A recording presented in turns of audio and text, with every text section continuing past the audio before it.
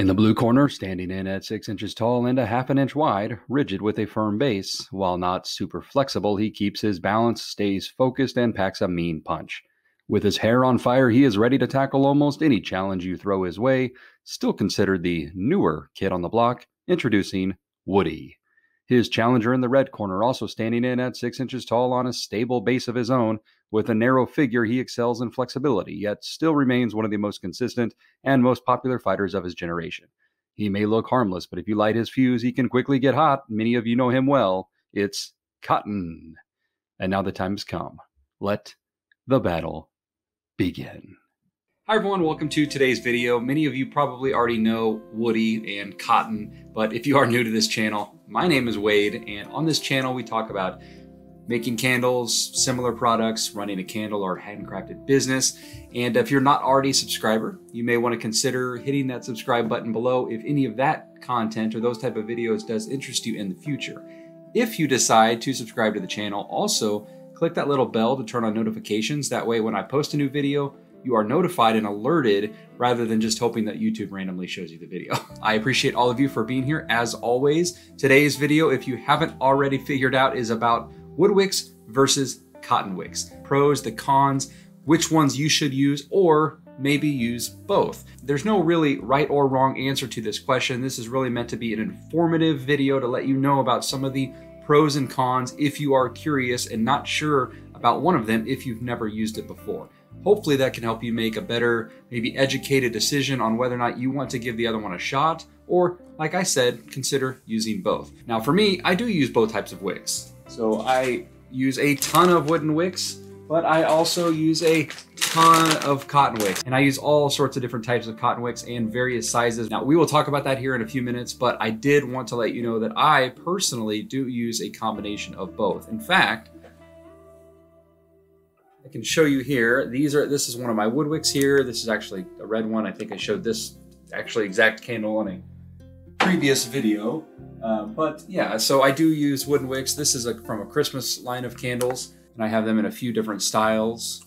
These ones are not dyed. But I also sell regular cotton wick candles as well. That's one of them here. I know another Christmas one, but yeah, so I do sell both types of candles. And no, in case you're wondering, not all of my candles are dyed. I do make candles that are not dyed as well. In fact, I did a recent video on that as well if you are interested in checking that out. Okay, so enough about me and my candles. So let's go ahead and dig into the pros and cons of each type. Now, we're going to start with wood wicks, mostly because when I made my graphic at the beginning of the video, the boxing analogy, I started with wood wicks, so we're gonna be consistent. So let's start with Woody the wood wick. Now, there are a lot of pros to using wood wicks. The first of which is that they are more unique. Now, they're not as unique as they used to be. They used to be sort of a novelty item. You only saw a few different companies using wood wicks. They were really kind of fancy and a hot commodity when they first came out. They're not near as rare or unique as they used to be. However, they are certainly more unique than your standard traditional cotton wicks that we're going to be talking about later. In fact, if you go to shows, you're going to often run into people that have no idea what a wooden wick candle is. They've never seen one, they've never used one. And so it definitely does generate a lot more buzz than your standard candle wick. So that is certainly a pro of using them. Next, and a very important benefit, in my opinion, is that wooden wicks offer you the ability to better wick certain jars that are tough to wick with a traditional cotton wick. Specifically ones that are either larger in diameter or jars that are kind of awkwardly sized. So there are some jars on the market that are difficult with the cotton wick because they're too large for one wick, but kind of too small for two.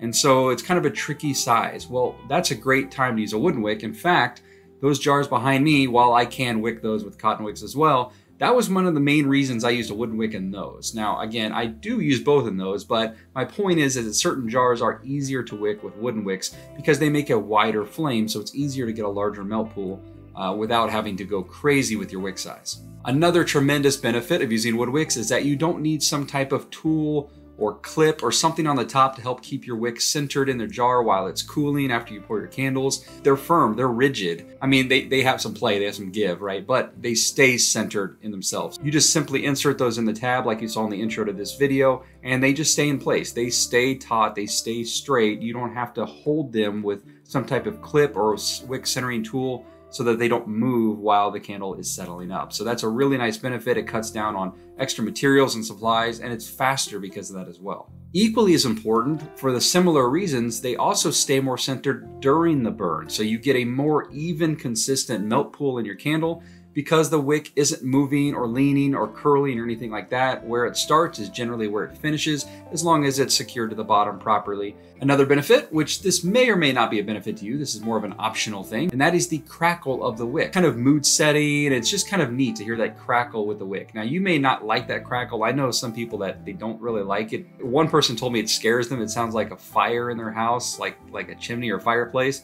But I mean, that's kind of the point of the crackle. And so many people really like that. It's interesting, it's fun, it's soothing.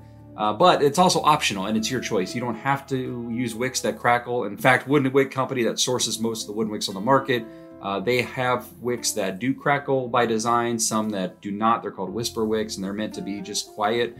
There's different options, and it's completely up to you. But for many people, that is an advantage. Trimming is also another potential advantage to using wooden wicks. Now, I'm not saying that they don't need to be trimmed, but the way you do it is easier. You don't need scissors or nail clippers or wick trimmers or anything like that.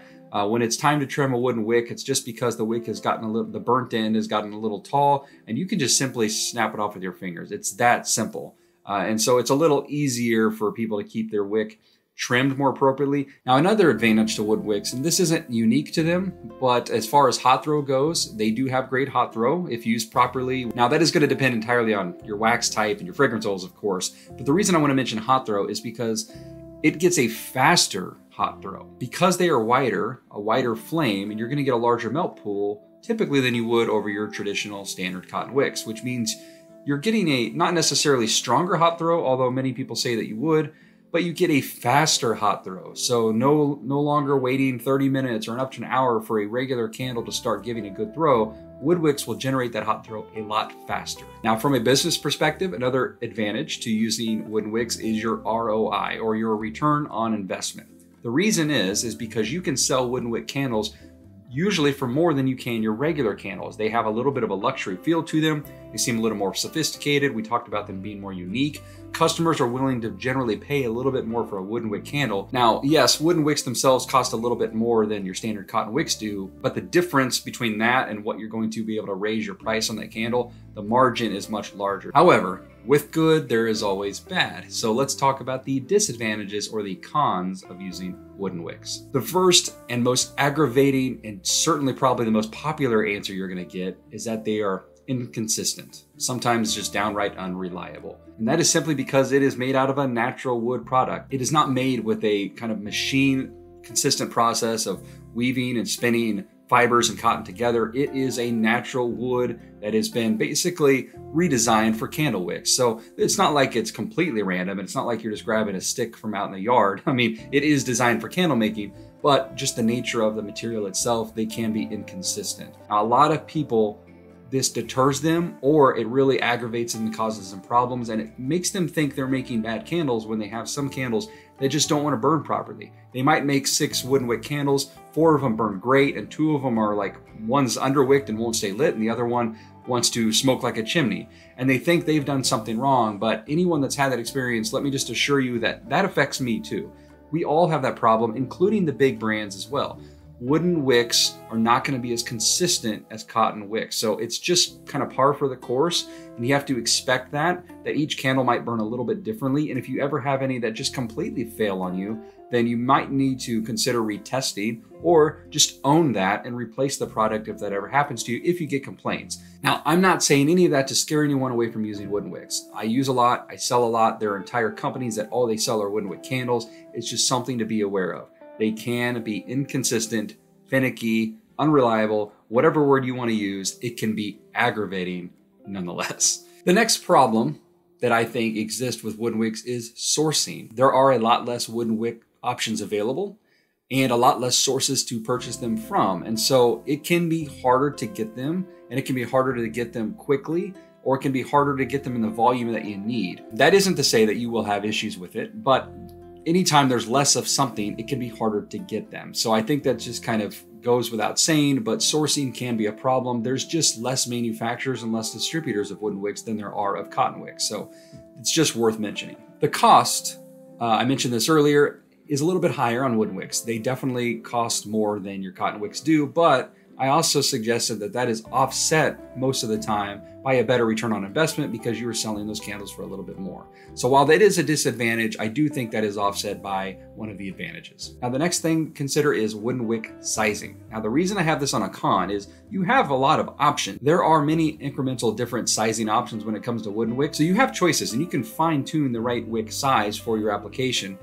The issue is it can be confusing on how to try to tackle that. And the reason is because you're not just talking about the size of the wick in the width, so 1/4 inch to 3/8 an inch to 1/2 inch, 5/8 inch, and so on, but also the girth, the thickness of the wick. If you haven't seen my other All About Wooden Wicks video, or if you want to check out some of the wooden wick suppliers, you'll see different sizes mentioned. So Wooden Wick Company, for example, calls their wicks 0.02 thickness, 0.03, 0.04, and then there's the width. So you're really dealing with two different factors when you're coming to the right size. And then there's other variations as well. Crackle wicks, booster wicks, whisper wicks. Yes, cotton wicks have a lot of options as well, but sizing on those is usually more straightforward. You just simply go up in size or down in size. Well, wooden wicks, you're dealing with width and thickness, and so it's just a different testing process to dial in the right wick. Another disadvantage of wooden wicks, in my opinion, is that they can act quite differently in different waxes. So you might have a wax that your wooden wicks work superb in, and then you might have another wax where the wooden wicks tend to struggle. And so it doesn't mean you're doing anything wrong. It's just like with most products, including other cotton wicks and fragrance oils or whatever you want to use as an example, they work differently with different other products. So it's about finding that right combination, and that can be difficult with wooden wicks as they don't play as nice with some waxes as they do others. And last but not least, I touched on this earlier when I talked about them being inconsistent. If not sized or trimmed properly by the customer, they may not want to stay lit, or they want to smoke like a chimney. And sometimes it's also just random, even if no one's doing anything wrong. Sometimes it's just frustrating to get them to behave the way you expect them to. Okay, so that's about wood wicks. Let's move on to your traditional cotton wicks. Now, when I say cotton wicks, I'm really meaning all of your traditional wicks. Most of them are cotton-based, but some have paper cores, some have zinc cores, some are different types of cotton and paper mixed together. There's a lot of variables and types of wicks out there. So when I say cotton wicks, I'm really referring to your traditional standard wick. Let's start off with the pros. The first pro is that there is just more options. There's more types of cotton wicks, and there's a lot of incremental sizes of those cotton wicks. The reason that's good is depending on your wax, your jar, your fragrance oil, the amount of other variables, you have a lot more options of wicks that might work better with your application. Now, that does mean potentially more testing, but at least you have a lot more choices. So it's not just about more options as far as types of wicks, but it's also about more sizing. So let's use an example like your HTP wicks. They've got 52, 62, 73, 83, 90, Eco 2, 4, 6, 8, 10, 12. Premier 700 has incrementals by 5. It's like 710, 715, 720, 25, 30, up to 790 or something. So there's a lot of different sizes, which helps you dial in the right wick choice to get the optimal burn. Which leads to another advantage, and that is the ability to have backup wicks. So when I do wick testing, I always try to find 2 wicks that burn well, my favorite and then a backup. And having a backup is really, really beneficial. If you have a hard time sourcing the first one, you have a backup wick that you also know performs very well. So it could be you have a hard time getting those wicks, or there's a delay on getting those wicks, or maybe someone starts manufacturing those wicks.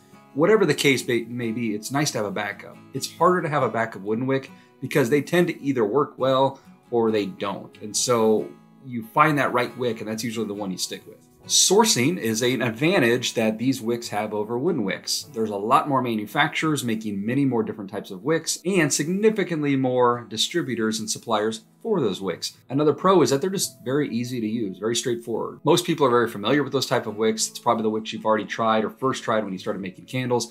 You don't have to put them in their own clip. You just buy the pre-wicked assembly, and they're also very consistent. So these are machine made. They have a process of woven fibers and cotton and filaments. So the wick manufacturing process is very consistent, which means your burning performance is also very consistent.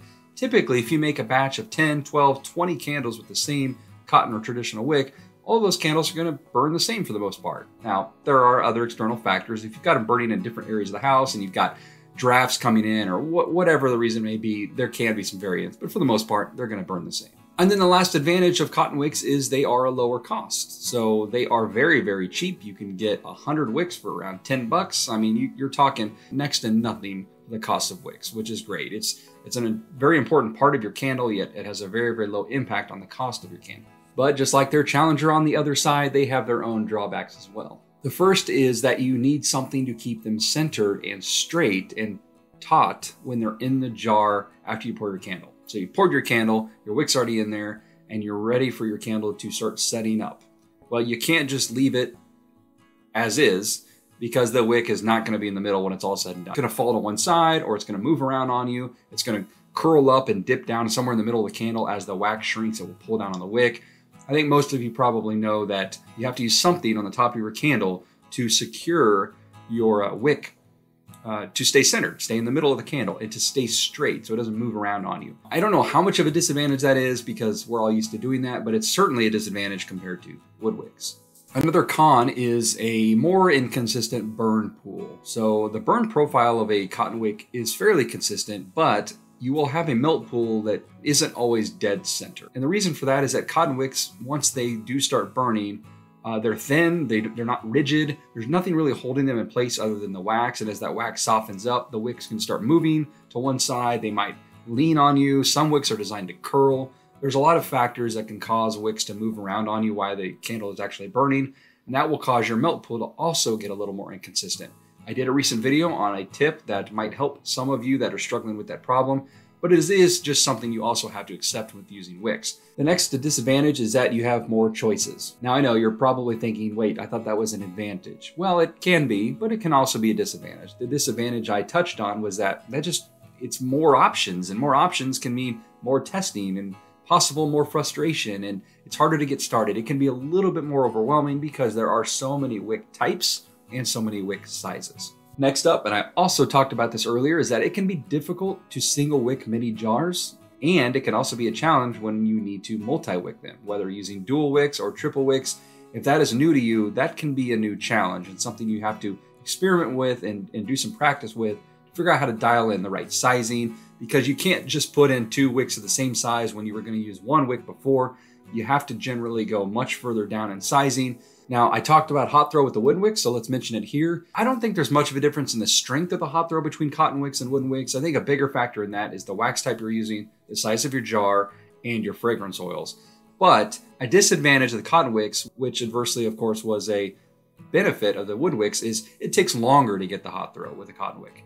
The melt pool will not get as large as fast, so it can take some time to really start smelling your candle in the house. But again, most people are used to that. Most people expect it. It's not a huge deal, but it's certainly a little bit of a drawback compared to wooden wicks. Oh, one other advantage, so this should have been moved up, about cotton wicks is that they will burn longer than wooden wicks, so your candle will generally last longer with a cotton wick. Because they don't burn as fast, they're not consuming the wax as fast, unless you're multi-wicking, you can generally get a longer lasting candle with a single cotton wick versus a single wood wick. Okay, so that wraps up the pros and cons, or at least many of the pros and cons to using both these type of wicks. Who won? In that battle, in that boxing ring, in that match of wooden wick versus cotton wicks, woody versus cotton, who do you think won? Which one do you think outweighs the other one? It's a tough choice. It is a tough choice because one might have more advantages than the other one, but its cons might be more severe. So it's a difficult choice for sure. Now, if you're wanting me to give you a recommendation, that's not gonna happen because I'm not about to make that decision for you. My goal here is to give you some of the information and hopefully help you make a better educated decision for yourself. One of the reasons I make both wooden wicks and cotton wicks is because I couldn't make that decision myself either. But being aware of the advantages and aware of the drawbacks to using each wick can not only help you maybe make a better decision on which ones you want to use, but also makes you a better candle maker because you know what the issues you might have to deal with are and how to troubleshoot those issues. And you might know the advantages and how to highlight those pros to your customers. Hopefully you guys enjoyed this breakdown of the wooden wicks versus the cotton wicks and had a little fun with it as well. So thanks for sticking around this long and I appreciate all of you for being here. Reminder, subscribe to the channel if you haven't already. I will see you all next time.